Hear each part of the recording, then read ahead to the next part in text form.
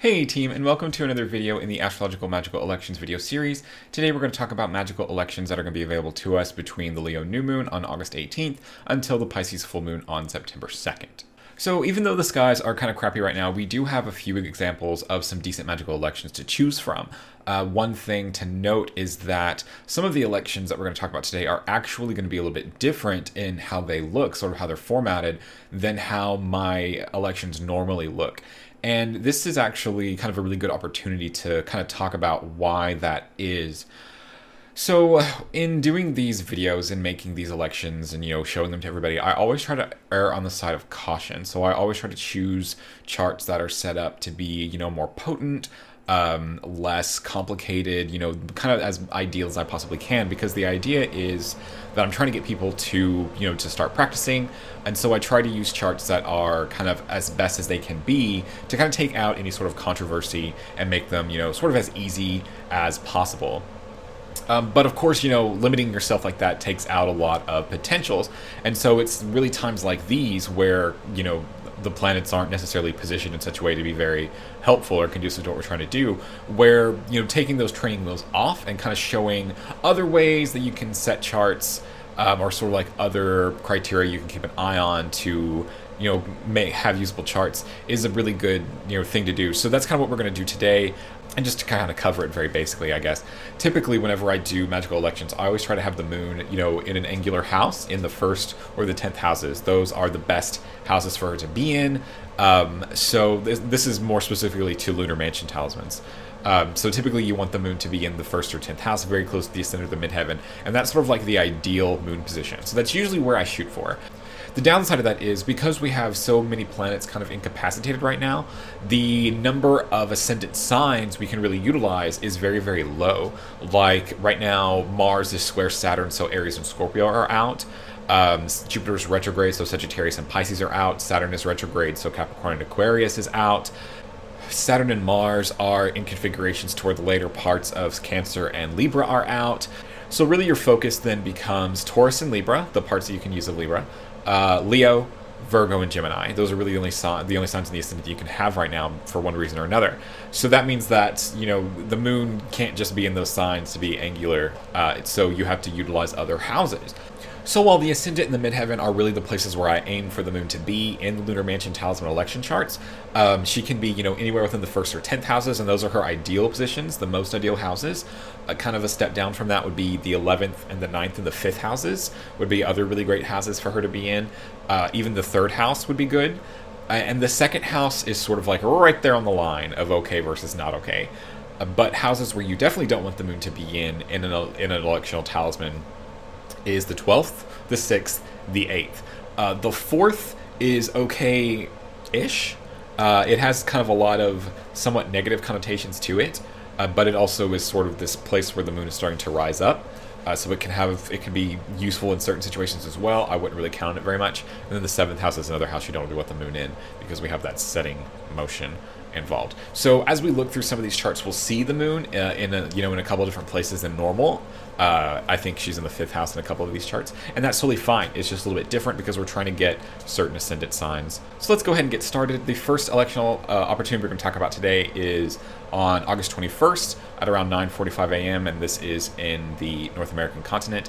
And here we have kind of our more typical situation where we have the moon on the ascendant, and here she's placed in the 15th lunar mansion and is applying kind of loosely a square to Venus in Cancer in the 10th house. And this is of course an example of mutual reception. The moon is in Libra, Venus's sign. Venus is in Cancer, the moon's sign, and the moon is immediately applying an aspect for her that's very important in reception. And this is an example of a 15th lunar mansion chart. So we have the moon here in the ascendant in the 15th lunar mansion. And the 15th lunar mansion is one that we use for, it can be used to help with friendships and, help to develop and foster relationships that are, of course, positively oriented, ones that will help you grow as a person, ones that will, support you, kind of like your true blue friendships. It's also useful for the accumulation of financial resources if that's something that you're in need of.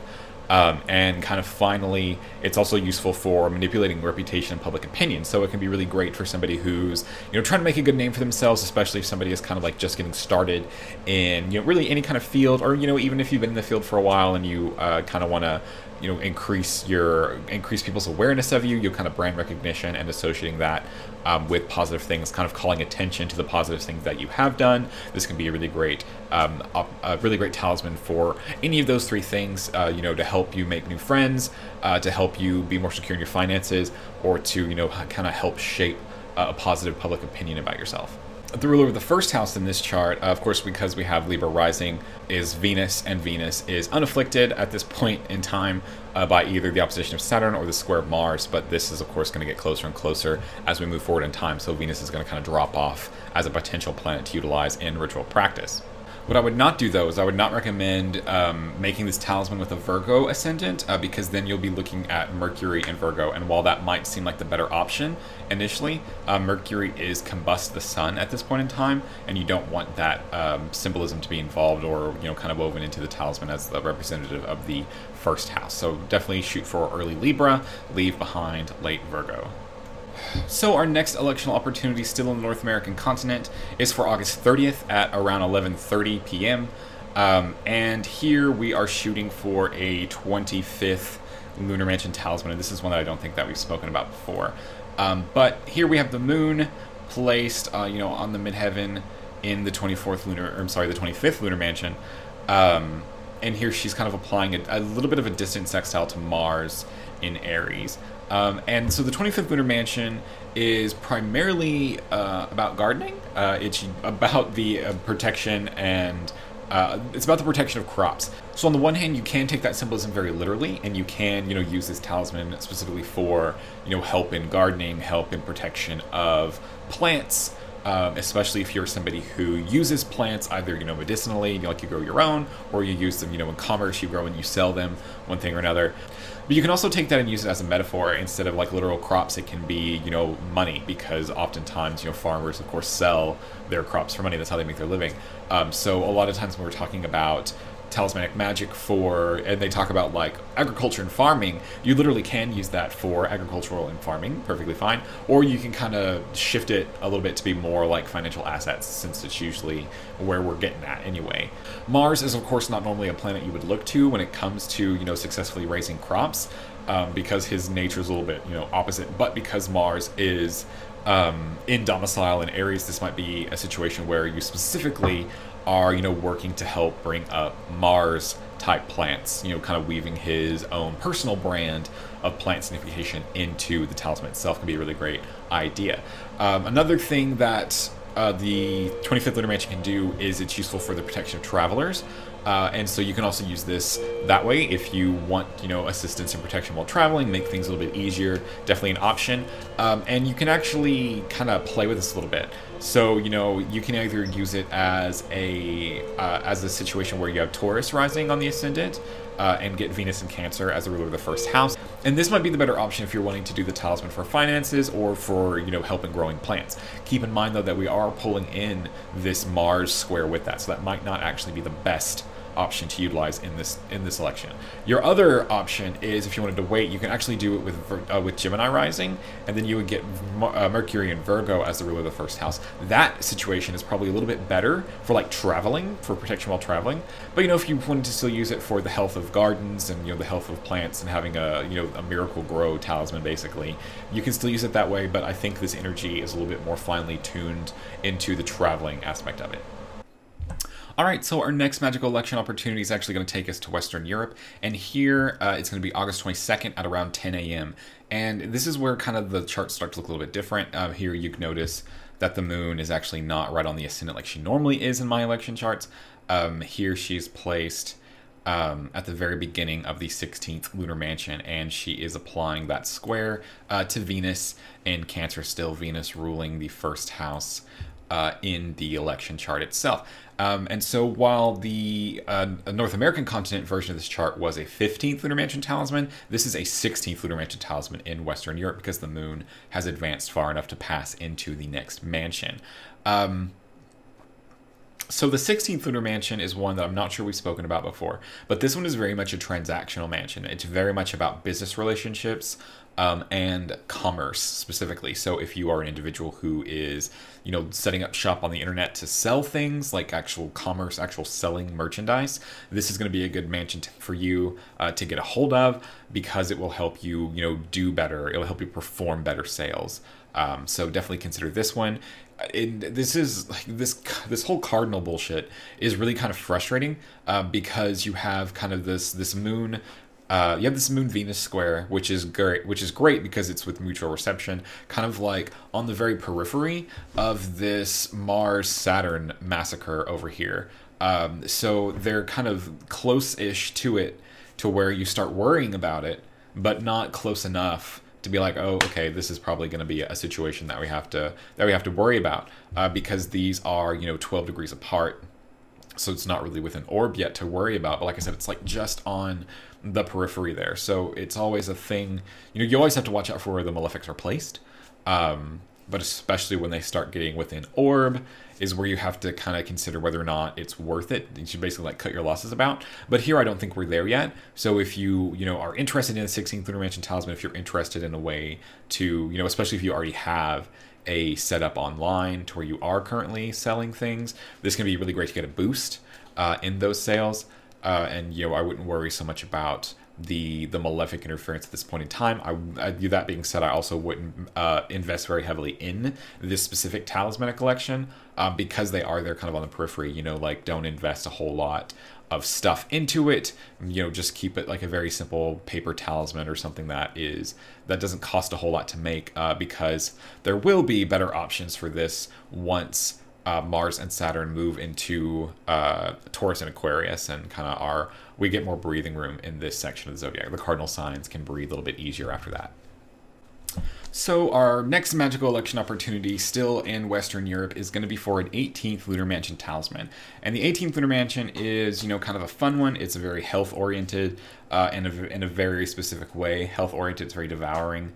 And here, we kind of have a little bit of a setup than we normally do to get it, because, like I said, we can't have the moon in Scorpio on the ascendant, because that takes us to Mars as the ruler of the first house, and Mars is currently square Saturn, so that's a no. And then having Scorpio on the midheaven in this chart puts Sagittarius on the ascendant, and Sagittarius points us to Jupiter, who is retrograde and kind of close to the conjunction of Saturn, so that's a no-go as well. So we go for a late Leo ascendant to get the sun as the ruler of the first house.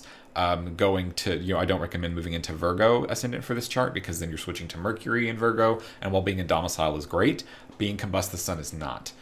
So we're definitely going to skip that. We're going to stick to the late Leo ascendants to keep the sun as the ruler of the first house as much as we can.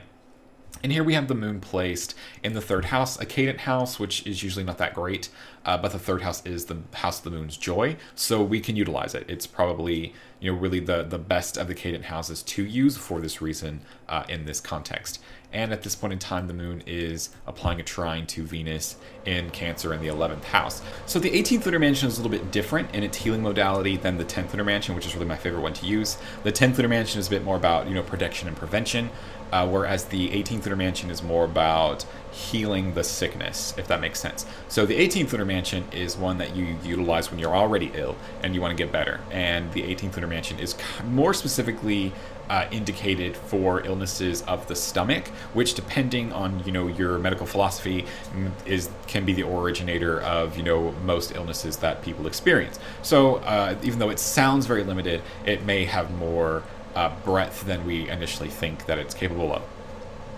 And what the 18th Lunar Mansion does is it sort of like specifically hunts down and consumes the illness. It has like a very serpentine image associated with it.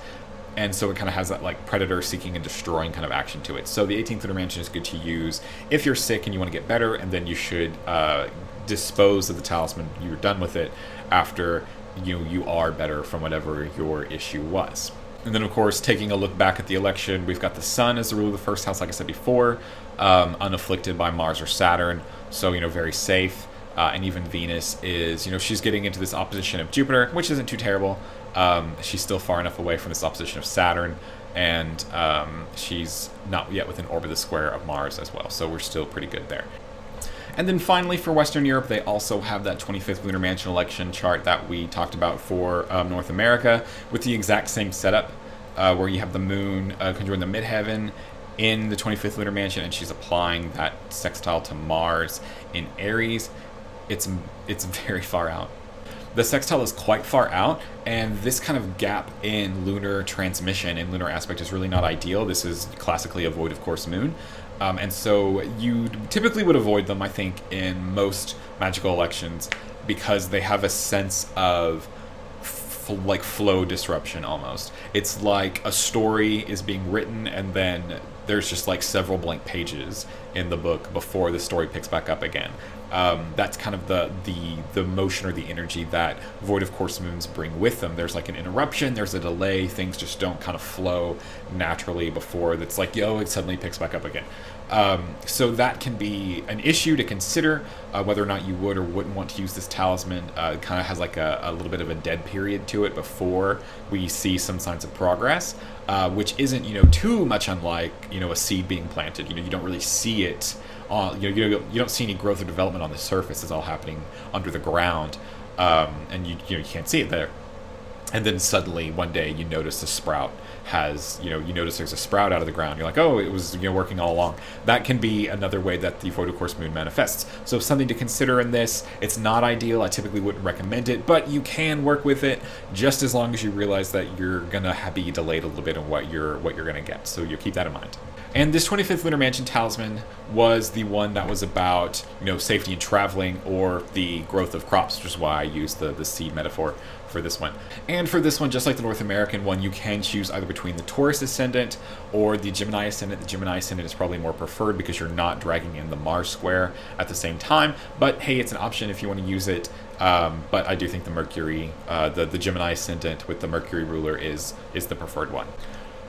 So that was all that we had for Western Europe, and now switching gears to Australia, where we do have another couple of electional opportunities. One we've seen before, and another one will be different. And our first electional opportunity is for August 22nd at around 8:30 in the morning. And here we have that 15th Lunar Mansion talisman. For the election itself, we have the moon in the 15th Lunar Mansion on the ascendant, applying that square to Venus in Cancer that we're so used to seeing by now, with this Venus in Cancer as the ruler of the first house, currently unafflicted by the opposition of Saturn or the square of Mars, which is great. And this is that election that is good for either reputation management or to help improve the quality of friendships and meet new people who are going to be supportive and helpful, or to help with financial difficulties, or all three. If you need all three, pull the trifecta, that's totally fine too. And this is going to be for that. The same considerations as the North American version. Keep the Libra ascendant, don't do Virgo ascendant, and you'll be golden. Our final electional opportunity we're going to talk about today, still in Australia, is going to be August 29th at around 6:30 in the morning. And this is going to be for a 23rd Lunar Mansion talisman. And this is one I don't think we've ever talked about before, and we do have a couple of options on how you want to play it. The 23rd Lunar Mansion is called the Luck of the Swallower, or the Luck of the Devourer. And what we're going to use it for is to heal illnesses. So kind of just like the 18th Lunar Mansion for Western Europe, this is going to be that equivalent more or less for Australia. So there are two main uses of the 23rd Lunar Mansion that we're going to lean into for this one. The first is that it can heal illness, and like I said, the mansion's title is the Luck of the Swallower. So it has that kind of very devouring energy to it in a way very similar to the 18th Lunar Mansion. And this is a mansion that you would use, if you're sick, to heal, to get something out of you, because it's going to be, swallowed up basically by the spirit and taken care of. That's the idea. That's what we want. The second application is that the 23rd Lunar Mansion is for the freeing of captives. So, obviously this was meant specifically for individuals who were like literally in captivity, for their relatives to help them escape or flee, or, to shorten their prison sentences, or just all kinds of things like that. And you can definitely use this talisman like that if somebody that is currently incarcerated or, undergoing legal troubles to where prison time might be a potential punishment. You can definitely create this talisman to help mitigate that or avoid that possibility. Don't think that you can't use some of these more like, quote, old-timey applications for these talismans, because they do still work today. So you can definitely use the 23rd Lunar Mansion for its more on-label, we'll say, uses for freeing captives, whether that's literal captives who are in prison or who are facing, legal difficulties to where prison time is a possible punishment. It can be used to help mitigate or avoid that, or it can be in ways that we don't typically think of people as being captives, such as, in abusive households or in abusive relationships, people who are afraid to leave. It can be people who keep themselves captive, either through some sort of bad habit or self-destructive tendency. There's really a lot of ways you can work with this, and that's why I really like the 23rd Lunar Mansion when it comes up. It's liberating, through destruction, so something has to end for you to be free. And that can be very nice in a lot of ways as long as you kind of aim it appropriately. So looking at the chart here, I've kind of chosen Leo Ascendant and looking to the Sun as the ruler of the first house, while the Moon here in the 5th house is in the 23rd Lunar Mansion and applying the sextile to Mercury in Virgo. Mercury is unafflicted, it's far enough away from the Sun to not have to worry about being combust, and they are not, in a bad aspect with Mars or Saturn, so we're totally fine there. And there's options for this one too. If you prefer, you can use the Leo Ascendant and keep the Sun as the ruler of the first house, totally fine. Or if you want, whoops, not that far. Or if you want a little bit kind of more a little bit more like internal power to it, you can definitely shoot for the Virgo rising if you wanted. Get Mercury as the ruler of the first house instead and get that power by dignity. Just make sure that the Moon isn't past Mercury, but you should be fine throughout the entirety of Virgo rising. Make sure Mercury doesn't go into the 12th house. So those were all the magical elections that we have happening for us for North America, Western Europe, and Australia. There's one other thing that I did want to talk about really quickly. So in North America, we do have an opportunity for a Mercury talisman, and it's complicated, we'll say. Mercury talismans are often very difficult to make anyway, just because of Mercury's very special relationship with the Sun. Mercury cannot be more than 27 degrees distant from the Sun, but 15 degrees of those 27 have, kind of problems associated with them. So if the Mercury is from 0 to 7.5 degrees away from the Sun, it's considered to be combust, and that's a no-go. There's no possible way to make a good Mercury combust talisman. It just doesn't work out very well. It's not good times. Unless you're in a very, very special circumstance where you can do a Mercury Cazimi talisman, where Mercury is within 17 minutes of the Sun, knock yourself out. But if it's past 17 minutes and, to 7.5 degrees, no. From 7.5 degrees to 15 degrees, we have what's called being within the beams or being under the beams of the Sun. And this is not as inherently destructive as being combust. So from like the 7.5 degrees out to maximum elongation tends to be fine for Mercury talismans. But the problem is that Mercury moves so goddamn fast that you can't catch it half the time.